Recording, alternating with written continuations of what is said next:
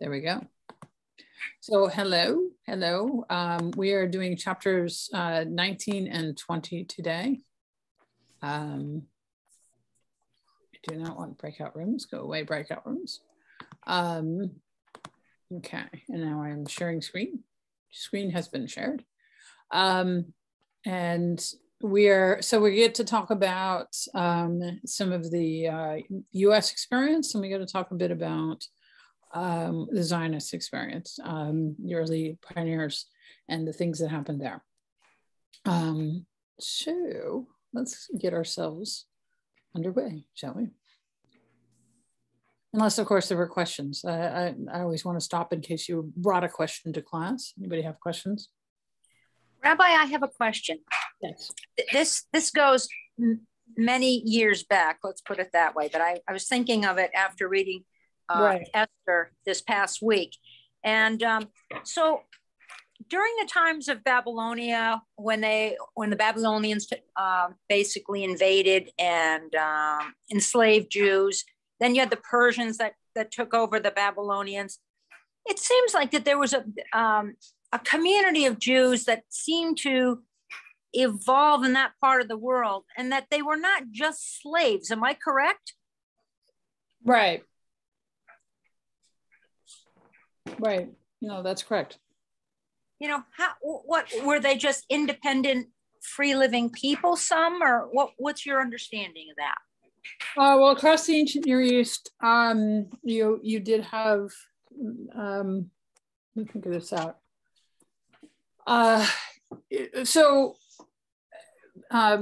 We think of nations and nation states, but that's a modern invention. And so a lot of the ways of political organization hadn't existed yet. So in the ancient world, you have empires that have control of territory, but it's not so precise as the way, you are now leaving the United States, you are now entering Canada kind of borders. And so you have people who are living in places that are a collection of people who are related or otherwise, have ethnic ties to each other within a larger community. And it's not, there isn't such thing as citizenship. You have, so does that make sense? Yeah. So when Jews were taken from their homeland by the Babylonians, they weren't just enslaved. Right. Correct. So what happens is actually the Babylonians now I'm understanding what the question is. The Babylonians do deport Jews from where they're living, basically uproot them and bring them with them, but they don't make them slaves. They just simply are of the opinion that if they take the elite from a land, then the land is going to assimilate to Babylonian ways sooner. Yeah. So what happens is the elite get uprooted and brought to Babylonia, and they live there, and they're not necessarily slaves, but they aren't in their home. The idea is to acculturate them to Babylonian life. But they couldn't go back home. No, they eventually get the ability to go back home. It's Cyrus the Great who allows them to go back home. And so that's how they end up going home. That makes sense? Well, I was just thinking that if I was schlepped to another country and I wanted to go back home, in a few years, I'd say, see ya, and I'd leave and go back home. Right. Right. Although, if they'd left a garrison, like when the Romans take over, they won't let any Jews back into parts of Jerusalem and the like, and they station a garrison there to prevent that from happening. So one of the problems is let's say you turn around and you're like, I'm retracing my steps, I'm going to go back. Well, when you get there, where are you going to live if they're like, no, by your dress and your appearance, you're clearly Jewish, I'm not going to let you stay here. Right. So, I mean, could somebody do that? Yeah.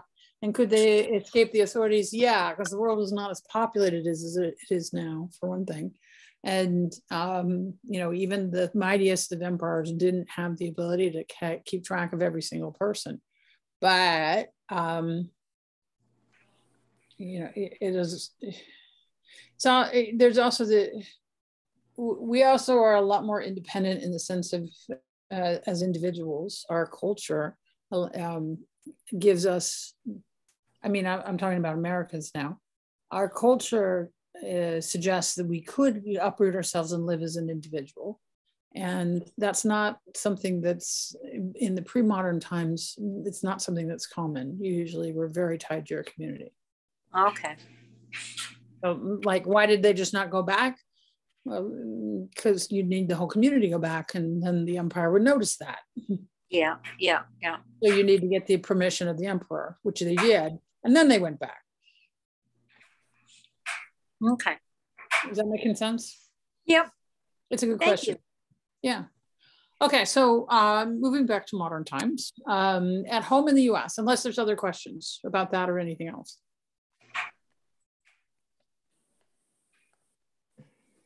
Well, I've got a written question. Ah, okay. Not related to this, so we will move on. Okay. At home in the US, from 1880 to 1920, the Jewish population in the United States leaped from 250,000 to more than 3 million. We're running at about 6 million right now. So that gives you an idea that, you know, that's a pretty huge jump. And most of that growth was a massive wave of Jewish immigration from Eastern Europe. So basically, the Eastern European Jews decide they're going to move to the United States now. And a lot of them do. In the 1920s, however, the US began closing America's doors, setting limits on the number of immigrants. The immigrants that are coming at this time look different than the Jews who had been here already. The German Jews are fairly acculturated to American society at this point, and the Eastern European Jews, you know, you've seen the like that look like they come from the cast of Fiddler on the Roof, right? And so they stand out. And America at that time is a majority Protestant, and the majority of the population comes from English or German background. You know, so you have a population that looks different, has different practices, and was not easily assimilated in the popular imagination. Us looking backwards, we're like, why was that hard?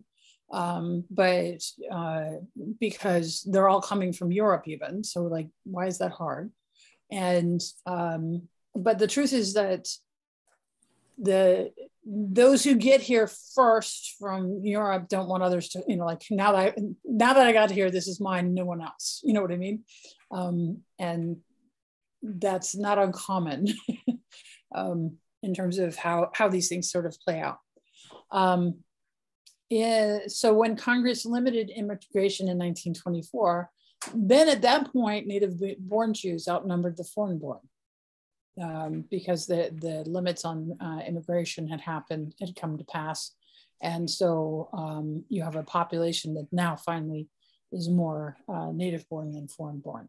But this is the point, so 1924, this is actually where you start seeing the American Judaism emerge in a real way. In fact, there's a book that's about American Jewish thought since 1934, so 10 years later, but that it just simply talks about how American Jews think. And it becomes its own distinct thing. And American Judaism is different than most of the rest of the world in some important ways because it has a distinctively American flavor to it, if that makes sense. Even Canadian Judaism is more like world Judaism and less like American Judaism, if that makes sense. Part of what happens is in American Judaism is, as I said, more, or I didn't say this, American Judaism is more individualistic in the sense that families get to decide what they do. It has more autonomy to it, a little less traditional. more consumerist, not in the sense of like,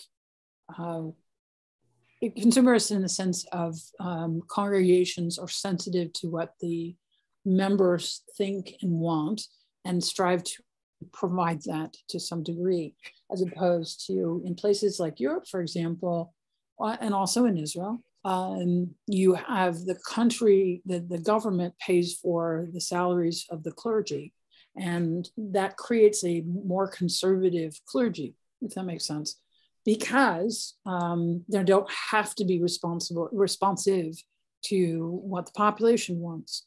And so a lot of times when you have reform of practice, and this isn't just Reform Judaism, but in other religions as well, if you, it's the lay people who usually want something new. Does that make sense? Mm-hmm. And it's usually the clergy who tends to be more conservative about it, of like, let's not implement this change. And so if you have a place, the United States has always had it that the clergy are paid for by donations, like my salary comes out of the, dues and fees that are collected, and also the endowment and those kinds of sources. And so I need to be responsive to what you think, like I can't be dictatorial, darn it. Not that I want to be, actually, I'm not interested in that, but I need to instead be very aware of what's going to matter to my congregants. And you can frame that negatively as a, you're just pandering. I am not, but you could frame it negatively if instead of upholding standards, you're just giving in to whatever the congregants want. I think that's a very negative way of viewing it, but we get accused of that from time to time. If you want to put it positively, we're a lot more, reform, and especially American reform, are a lot more in touch with what's working for people really right now in their lives, and not trying to say, oh, you should be doing it differently. So if the traditional, I'll give you an example, a very concrete example, and I think it's very relevant to the American experience. For Shavuot, which is coming up in early June, what's happening is on the day of Shavuot, what we're going to do is we're going to offer an ice cream social with our in-house band, the Bagels, playing. And we're going to have this giant social event where people come in and get to know each other and have some time and have a good time and enjoy dairy because it's Shavuot and it has a connection to dairy. And it should be really fun. And that's a really good idea. Because we're going to have 100 plus people there. If the last 2 years are any indication. If I was going to be conservative about it, I'd say, oh no, the proper way, the way with a capital W that you observe Shavuot, again, all caps, is you're supposed to have a Torah service that has to happen in the morning, and it must have this many aliyot, and it must have all of these different sections of the service. Sorry, I'm going to need to do it more. And if you don't do that, then you haven't properly done it. That would be coming from a very conservative point of view. I can do that, but I'm not going to have a huge number of people there. That makes sense? I will have people there. There's a good chance many of you on this in this class would be the ones there. Because that sort of thing. But that's not where the majority of the congregants are. Does that make sense? Mm-hmm. Now, if you're large enough, you do both, right? Because there'll be some who want to go to one and some who want to go to the other. But instead, what's happening is I'm very aware that what matters most is, in my opinion, is that we create community in a real way, and that the congregants, that we all get to know each other and have these real deep ties, and then we have robust connection one to another. And that's why I'm favoring the thing that's going to bring out 100 people. And instead of, say being, and as I said, you can frame that negatively, you can frame that positively. Any questions about that? Yes. How do the more conservative members of the congregation feel? Good question. And sometimes they want, like occasionally we have points where those two things come into conflict. Most of the time, if we're going to do a service, we do we do a full service. Like our Friday is a full service. When we do the Saturday, it's a full service. Where they weigh in is on things like the bar and bat mitzvahs, they read the full haftarah. Whereas, if we submitted that to popular vote, people probably would take the haftarah out entirely. So that gives you so we have places where they can still have those things happen. And high holidays, we have our second day, for example. So we do actually that. The place where and Shavuot, it seems like that we favor the group that doesn't want to have the whole full formal thing. The place where it comes into conflict is in Sukkot, because there isn't a strong enough group or enough people who want the conservative, the fuller service kind of thing, and you have a situation where you have solo clergy, so it's not like I can delegate this to someone. Well, I suppose I could, but I wouldn't have somebody on staff I can delegate it to. So we don't end up having this big full service for Shavuot. And there's the place where people can sometimes complain. They're like, why do we not have it? And it's like, because I'm tired and because nobody will come. I mean, nobody will come is an overstatement. People will come. It just won't be a huge crowd. Does that make sense? It does. Yeah. So we work through that, we try to make, we work really hard. We actually spend a lot of a lot more time on the schedule than you would assume, working out how to offer services that are going to be broadly appreciated and attended, to maximize what we can do. And that's and that's uniquely American. Because if we were paid by the government, we'd be like, we're just going to run the service and, staff accordingly. And like if we were paid by the government, that service would happen no matter what, because we'd have a second clergy, and then it wouldn't matter if anybody came or not. Okay. Yeah. So, and so that's the American thing, the fact that we're paid by who comes.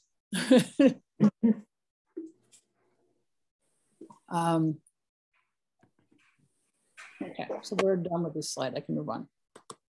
So timeline. In 1920, US population reaches more than 3 million. In 1922, the first public bat mitzvah ceremony was held in the United States. And for the record, that was this weekend was the 100th anniversary of it. Yeah, and happily we had a bat mitzvah that day too. But yeah. I saw a lot of people post pictures on Facebook of their bat mitzvahs. Wasn't that cool? That was so cool. All my colleagues did that. And it was really seriously fun to see all the pictures. I even went into my picture box to see if I had any pictures. I did an adult b'nai mitzvah because some of them also had. And I haven't yet put my hands on my adult b'nai mitzvah, my adult bat mitzvah picture. I never got one on the bima, which is a real pity. But I haven't even found one from like the party or from roughly that era even. I would even I would be perfectly fine with a picture from that year, and I still didn't even found that. I don't know where those pictures went, but I'm sorry, I've been talking all day. Okay, 1924, Immigration Act of 1924, that's redundant, limits immigration from Eastern and Southern Europe. Notice that it's specifically to reduce from Eastern and Southern Europe.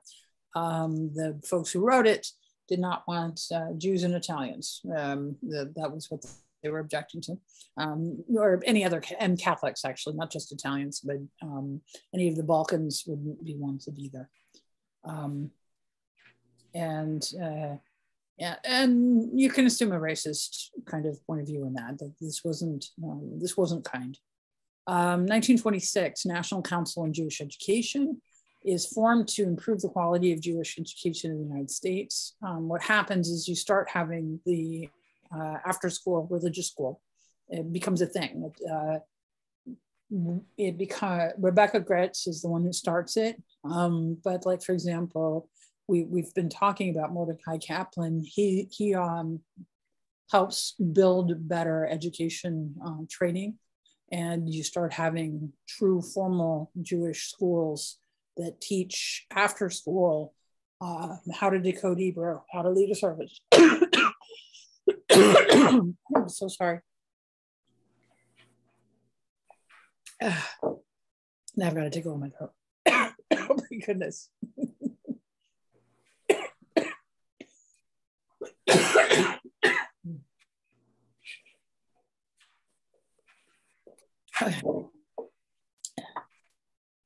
I think the problem was I had sunflower seeds right before this, and you know how sometimes the little hole, can get stuck. I think that's actually what's happening here. Okay. In 1927, Henry Ford apologizes for printing anti-Semitic articles in his newspaper. He's the publisher, you know him for his cars, but he also was the publisher of the Dearborn Independent, which was notoriously anti-Semitic, and would publish portions of the Protocols of the Elders of Zion, which is a forgery that's like hardcore anti-Semitic, and has most of the usual stereotypes and conspiracy theories related to Jews go back to that. But that's the core source of a good portion of them, and he believed them totally. The reason why he apologizes is because the Jewish community organizes a boycott, and it becomes clear that it's bad for business. But he was an anti-Semite, to my understanding, to the end. 1937, Reform rabbis formally support the establishment of a Jewish homeland in Palestine in one of their platforms. Previously, the Reform movement had been anti-Zionist, so this marks a real shift. So here, the first bat mitzvah, March 18th, 1922. So you can see why we were like, it was this weekend. Her father, Rabbi Mordecai Kaplan, a professor of the conservative movement's Jewish Theological Seminary, was committed to advancing the religious equality of women in a real way.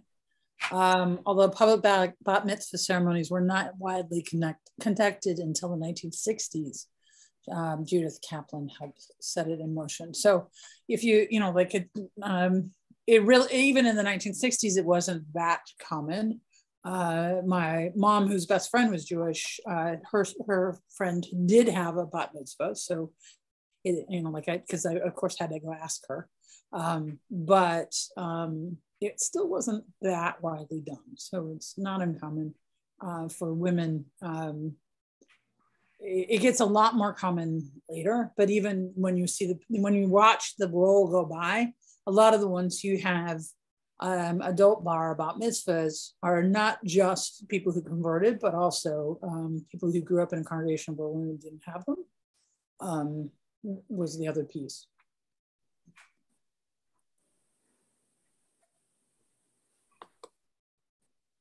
Moving on. So what happens in this period is the Jewish community does improve its financial standing. The economic status of American Jews improved along with that of millions of other Americans during the country's economic boom in the 1920s. So what happens is that you have, though the first generation immigrants don't usually move into the middle class, they do at least get established. They are able to move out of the tenements. And then what happens is that their children end up taking advantage of educational and economic opportunities.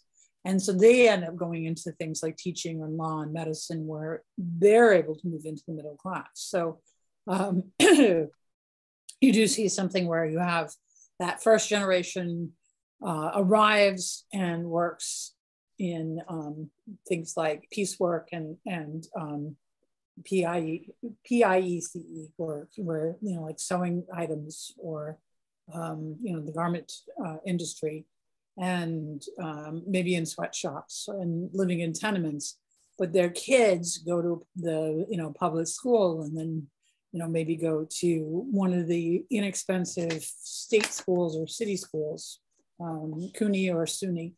And they are able to become, say, a lawyer or a doctor or something, a teacher.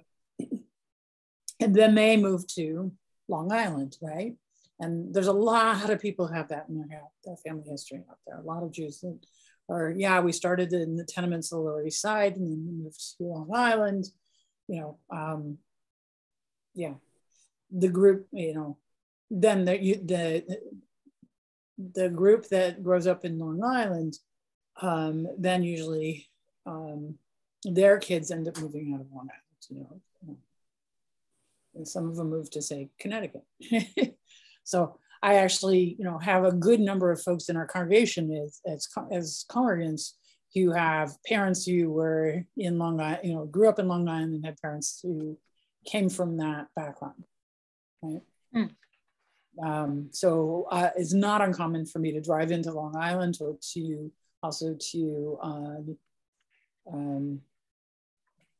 where else have I done? Anyway, it's not uncommon for me to have to drive 2 hours to their parents' graveside.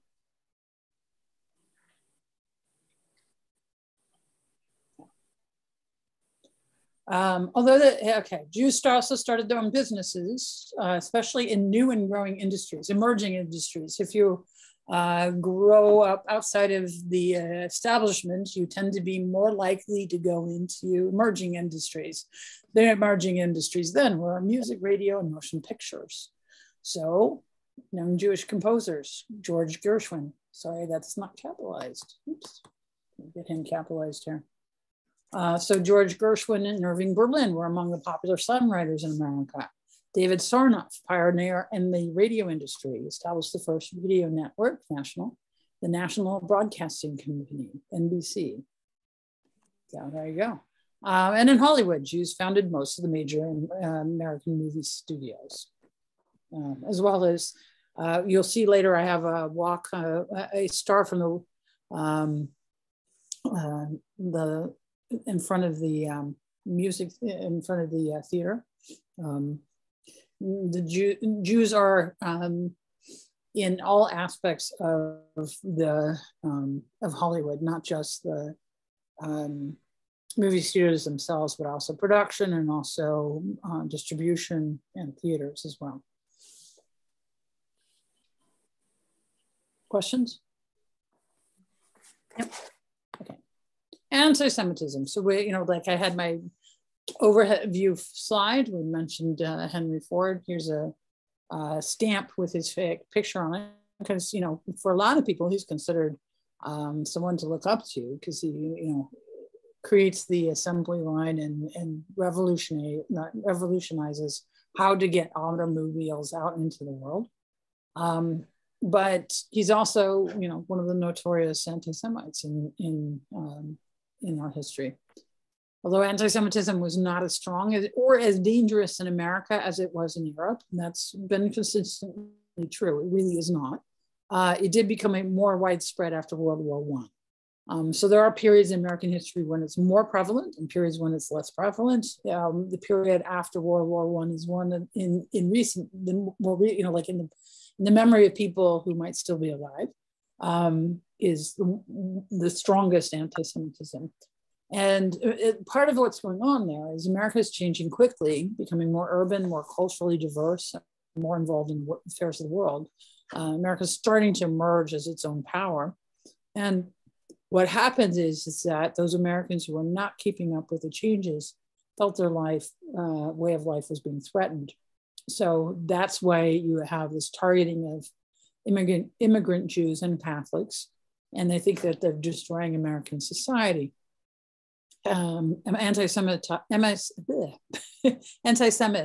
imagined that the Jews were secretly trying to bring about a communist revolution in the United States, yet also believed that Jews controlled major capitalist interests. This dual role, this idea that all Jews are communists and all Jews are capitalists, and they'll get you one way or the other, is, you'll recall from our earlier classes, comes out of Germany, and comes out of, originally there were, like the capitalist part comes from German Jews being able to build wealth and being able to move into the middle class and suddenly becoming numerous and obvious, conspicuous as a newly emerging middle class at a time of dislocation, of industrialization in Germany.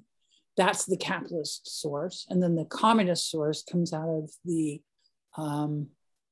October Revolution, how there were some Jews among the Bolsheviks, in Russia. And so the two have a historical root in the sense of that's like, it's not made up whole cloth, but it becomes a problem because it has this sense of a fever dream of a conspiracy theory, and it still shows up. Like now, it tends to be Soros is the locus of a lot of that. He's this billionaire who's financing all these different problems in the world and Jews are trying to, again, it's not logical, rational discourse. It's Jews will not replace us kind of stuff. And what happens is that it swamps, it can swamp rational discourse. And we can be, as humans, we can be too easily carried away with this stuff. Questions about that? Where does that come from? Jews will not replace us. That specific cry, I don't know. I mean, it's definitely a far right cry, and it was definitely something that showed up at Charlottesville. Yes. Yeah, that's where I first heard it. And but I'm not sure what caused it. I mean, I know that what it's supposed to mean is this idea that Jews were in promoting diversity and inclusion as a way to cause the races to mix and to have to bring down whites. So I think that's the Jews will not replace us. I think that's what it's supposed to mean. That somehow we're in league with the quote unquote inferior races. I say quote unquote because clearly there's no such thing as an inferior race. That's just utter nonsense. But there are people who believe that some races are better than other races and try to hurt people on this basis, which is horrific. And yeah, the other thing is that the other aspect of anti-Semitism or stereotyping is there's also sometimes we get to be the model minority, in that sometimes these anti-Semitic ideas actually get are backhanded compliments, in the sense of the Jews. We're also the ones, most likely to be invited to round out the diversity of a community presentation. Say, I get a lot of those invitations, and our success in America gives us sort of this model minority status sometimes. So, but any of these kinds of stereotypes are limiting and pigeonholing and are ultimately negative. So. I'm not in favor of any of them. So if I hear them, I try to, even the ones in the Jewish community that we like to where we're like, it sounds like a good thing, Does that make sense? Mm-hmm. The Yiddish Kopf, the idea of being smart because you're Jewish. Like, no, don't do that. It's not good. Because for one thing, it's not always true. And it's so broadly untrue that those who aren't clever actually, it's rude to them like as if that's the only reason why a person has value. Really. What was that about, Rabbi? The Yiddish what? Yiddish kopf is your head, and so it's there's this image in the Jewish community of that Jews are unusually smart and that we're unusually clever, and we can but that same idea can easily get twisted, and we're unusually smart and clever, and so we're also unusually shifty, and you have to watch us. That can totally be used against us, first of all, and second of all, it doesn't happen to actually be true. We have dum-dums too, and there's nothing wrong with that. You know what I mean? Like, so what? There and when I don't mean to use that pejoratively. I mean, it's just like, some people are clever and some people are not, and there is nothing wrong with that. Clever is not a moral good. Right. Yeah. And it's largely not in your control. I mean, like, you can develop your mind and all that. I don't mean that. I mean, but your genetic inheritance and it's like pulling the lever, in a slot machine. Whatever came up. You didn't do it. So, anyway, what I'm trying to basically say is that all of the races, there is not there. If you have this idea that some groups are smarter than others, now's the time to get that out of your head. It's not true, and it's hurtful.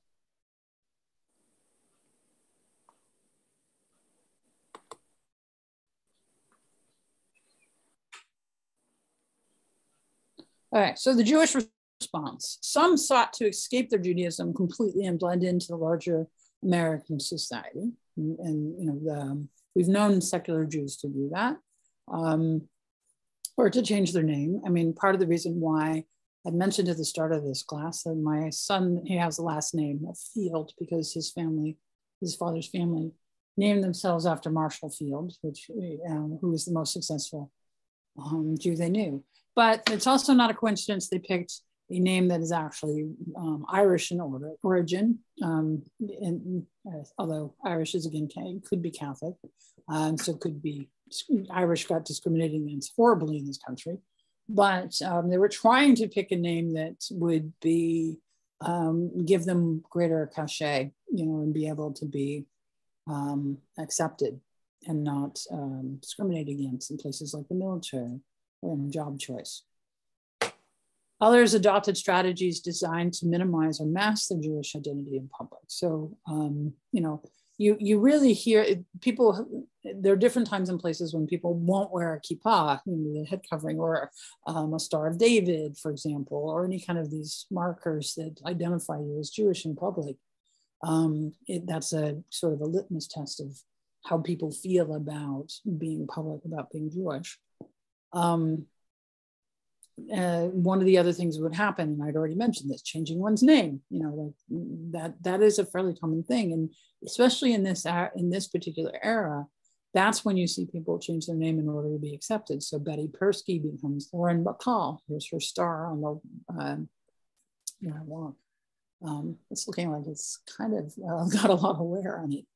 And then if Israel Berlin became Irving Berlin, for example.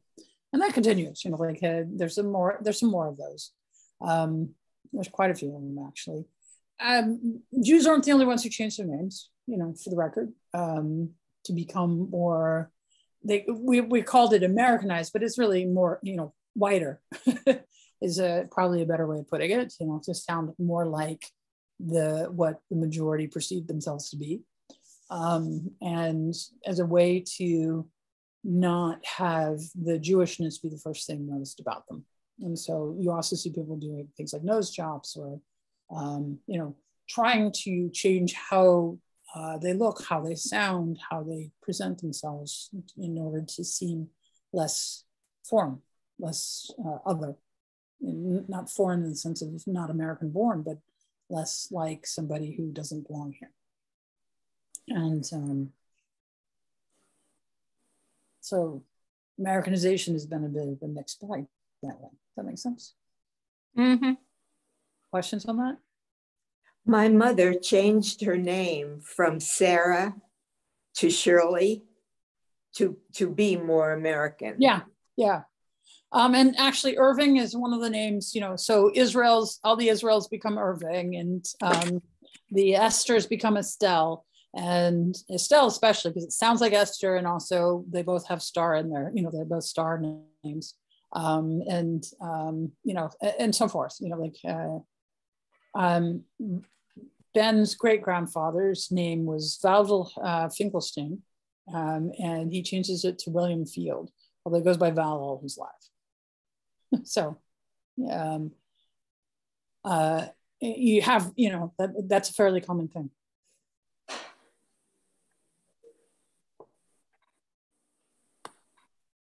So Americanization. So this is some of what I was starting to talk about at the very start, at the opening of this particular lecture, is as the 20th century progressed, more and more Eastern European Jews found home in the Reform movement. By 1931, half of Reform synagogues membership traced its roots to Eastern Europe. So it used to be exclusively a German Jewish project, and then, but by 1931, we're a mix of the two. In 1937 is when the Reform rabbis adopt a platform that supported Zionism, and that's probably a direct result of that immigration of the Eastern Europeans and their migration to the Reform movement. Because I had said before, Western Europe, if you became enlightened, a maskil, you tended to go towards reform of the religion, and if you were Eastern European and became maskil, you tended towards Zionism. And so when you have both groups in a congregation, you end up with reform of the service and Zionism. So hence, Reform of Judaism has both. That platform from 1937 also supported the reintroduction of more traditional Jewish rituals and ceremonies, because the Eastern Europeans brought that with them.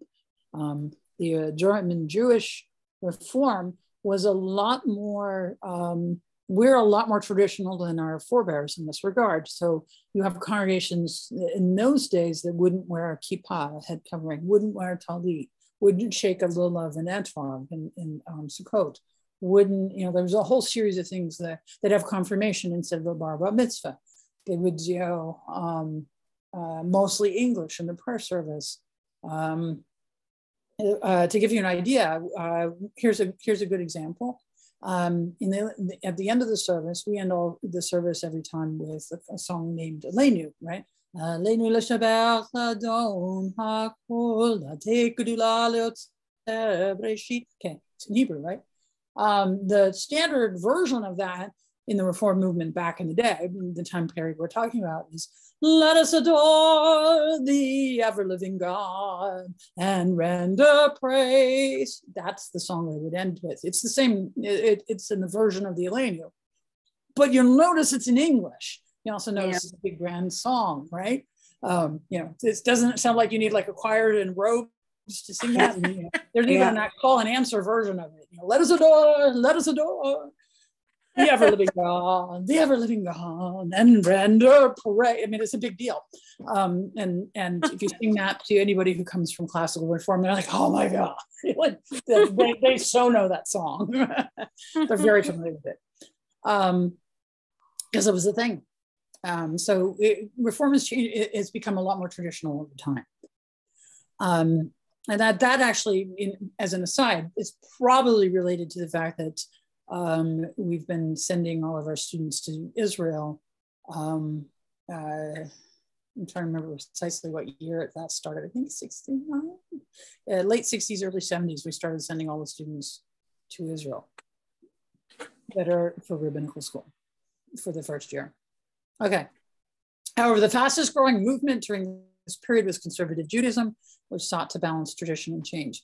Conservative Judaism is the one that's now having a lot of trouble. It's actually the one that's been hit hardest by demographic trends, because the folks who were choosing conservative Judaism then and what the demographics that favored it then have shifted and now don't favor it. So it was in a period of great expansion at that time and in great contraction at the moment. So we'll see what happens with them. Okay, Mordecai Kaplan. He lived 1881 to 1983. I mean, just astonishingly long. And he taught almost that entire time at Jewish Theological Seminary, which is GTS, which is in New York, the conservative flagship. When he was born in Lithuania, when he was 8 years old is when he moves to New York City, never leaves. He receives ordination from conservative movements, Jewish Theological Seminary, also never leaves. Zionism was central to his vision of Judaism. He also was of the idea that halakha, which is Jewish law, should have a vote, but not a veto. Pithy, he was pithy. Profoundly influential thinker, profoundly. Questions? Yeah, what does that mean? Halakha should have a vote, but not a veto. He's willing to change things. He's actually ends up being the founder of Reconstructionist Judaism, even though he himself never leaves conservative Judaism. He ends up sparking a new movement. And the Reconstructionists, his ideas are that God doesn't do any, does not enact any miracles. He's not into any sort of supernatural belief. He thinks that our practice and our understanding of God should keep up with the times, and so it should be modernized. He's orthoprax in the sense that he observes most of the commandments and such the way that they are as written, so to speak, but he's also totally fine with changing things if needed. So he wrote a Haggadah that got him excommunicated by the Orthodox rabbis. Wow. He's a profoundly original and influential thinker. But it's hard to see that how influential he was, because we now take a lot of his ideas for granted. He's also the origin of the shul with a pool, which becomes the JCC. The idea of having Jewish cultural centers, social centers, that Judaism should have more than just that our connection should be more than just a religious connection. Mm. So he would approve of my ice cream social. Totally would approve. I'm being totally capitalist when I'm doing that. Are the JCC still in operation? Oh yeah, we have one. We're actually our preschool, the early childhood center, is part of the JCC. Oh, okay. So yeah, no, there's definitely a JCC. And it's sort of an answer to the YMCA, but a little different, because it'll also do things like cultural film festivals of Israeli filmmaking. So, for an example, it's not just a YMCA. Okay, questions? Okay, the Great Depression. With the failure of the Bank of New York, or New York Bank of the United States, excuse me, many Jews saw their life savings all but disappear.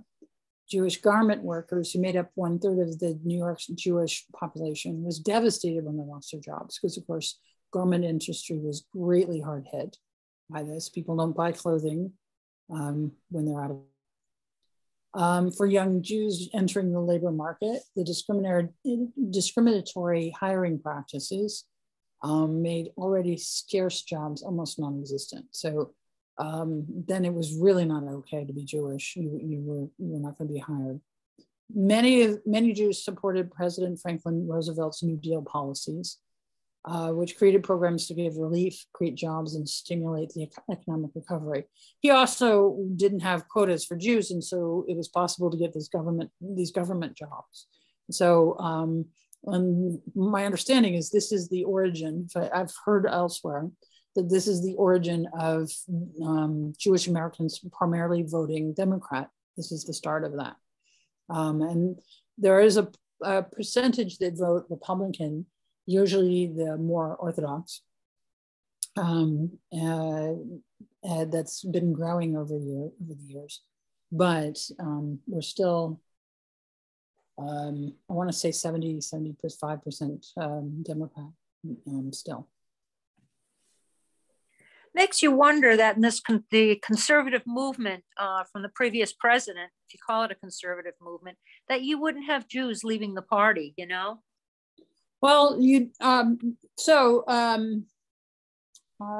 there were Jews. There are Jews who support Trump, and the Trumpist move in the Republican Party, and it's usually, those that I know anyway, over the question of Israel. They feel like that what happens is, if you talk to them, they say that the Democratic Party is too beholden to its left flank that has that that negative view of Israel as a settler country, as opposed to a indigenous movement, and that the Republicans understand the true value. I'm sorry, I just breathed it in again.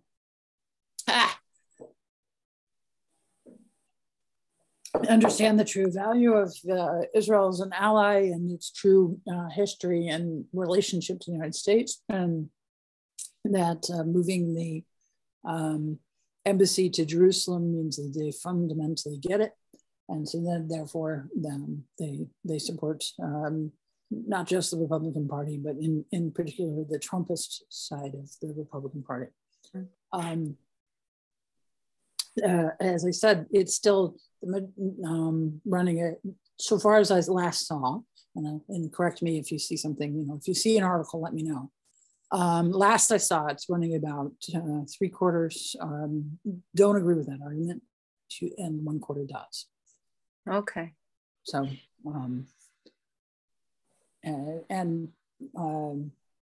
yeah, and we do. I've heard both groups in this. I've heard in this congregation, we actually have a full spectrum. I've seen there are Trump Jews in our congregation, so it's not exclusively an Orthodox phenomenon. Although the ones who support Trump, as I said, usually, not always, tend to be towards the Orthodox side of things. But they definitely tend to be politically conservative. Okay. So, and it's interesting because, as I said, I also have people who are like really far left on the whole Israel question, quite a few, and the two groups do not see eye to eye at all. It's one of the reasons why I don't preach Israel from the pulpit. Yeah. And why, I'm happy to talk about history of Israel. Our next section is, in fact, the history of Israel. And I'm also more than willing to bring things like Israel and movies from Israel, because that helps you see it from the Israelis' point of view. And frankly, both sides have points that are correct, and both sides have points that are actually incorrect. Like that's not quite fair. That's not quite right. So if you ever want me to critique either side, let me know, or vice versa, point out the value of it. I'm happy to do so. Okay. So where are we? There. Chapter 20. So any questions? Oh, I'm right at 5. I spent all my time on chapter 19. I'll just give you a couple quick things, and then I'll probably pick it up in the next one. So the British Mandate. On December 9th, 1917, the British Army, having defeated the Ottoman Turks, now controlled Jerusalem. So this is the moment where the British take over a part of the Middle East, along with the French. And crowds of residents, both Jews and Arabs, flooded the streets to greet the British as liberators. There's a reason for this. Keep that point in mind. A month earlier, Britain's Balfour Declaration had promised support for Jewish homeland in Palestine. Here's the problem. That's not the only group they promised. Yeah. So timeline, 1917. So we're covering the same ground. British Army takes control of Jerusalem. 1919, the Third Aliyah begins, eventually bringing 40,000 Jews to Palestine. 1920, the Jews formed the Haganah to protect the Zionist community in Palestine.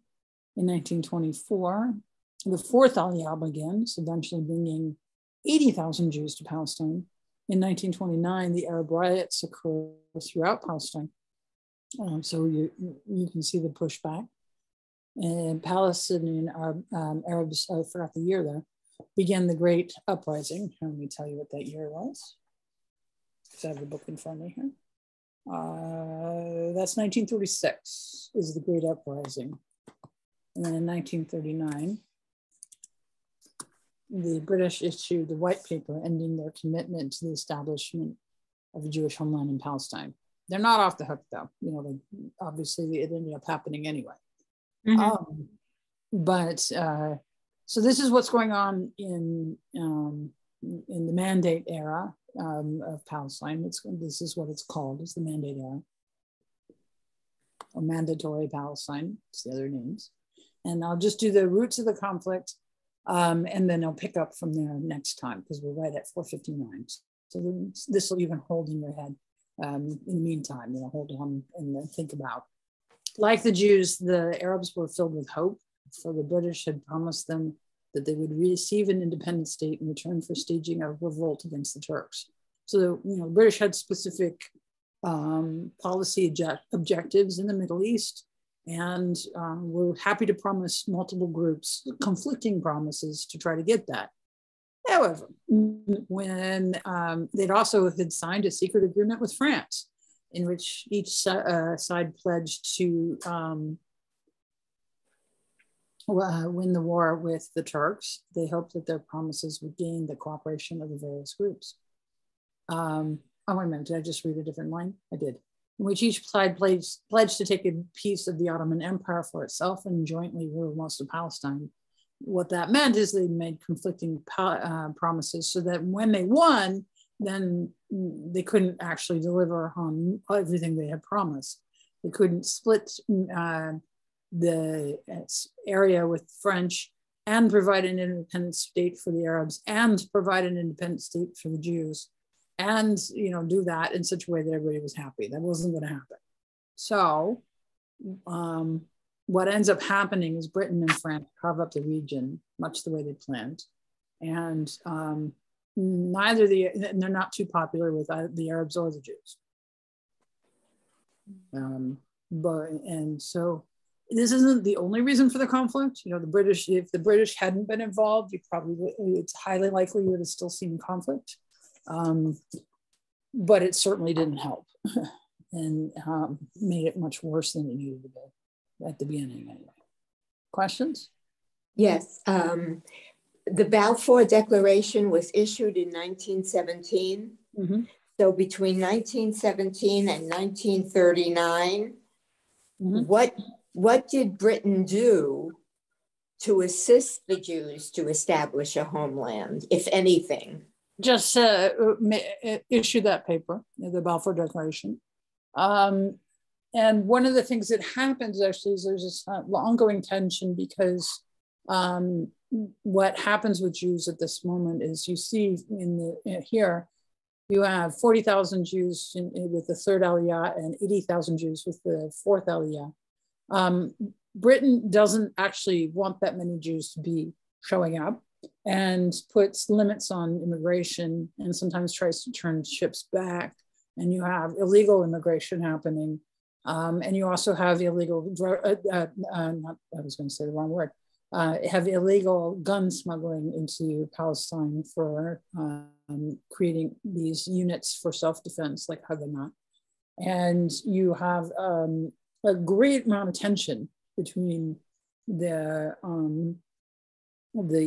pioneers, what they get called, and the mandatory, the British mandatory presence. And yeah, it's a source of a lot of tension, actually. And to this day, the Israelis are not too thrilled with the British, and the British press doesn't tend to be particularly favorable towards Israel. So there's some bad blood there. Yeah. Any other questions? No. Okay. What part were the French interested in? Same thing as the British, in that they wanted to control territory. A lot, this is the age of empires, and before that whole imperialism sort of falls apart. And so they're looking for mostly raw materials, you know, in terms of when you have European powers controlling parts of the rest of the world, they're usually there for the purpose of getting raw material. So. And were the French army go in then and like try to harvest raw materials, or did they just go in to like trade and buy things? They're there for enforcing the rule. You know, they're there in support of their colony. And so the French have colonies like across like North Africa, for example, and parts of the Middle East, and in parts of Africa. And so there's a number of like African countries that have French as one of their official languages because of the French. Yeah, because I mean, like, so I worked throughout sub-Saharan Africa. So, you know, you always find it interesting because after World War I, when Germany lost its territory in Africa, the French and British just divided it. Yeah. And so you will find places where like German Togoland was just split in half between the French and the British. Right. But you still see like French is a national language, or you know, English is a working language in these countries. But I've never heard of like the French role in Palestine before. Oh, okay, that they split it up. They take over like Syria, is where they're at. So yeah, no, they'd split it up. Most of Palestine ends up in the British. Palestine itself ends up in the British Mandate. And so you still do see, in fact, English is one of the official languages of Israel.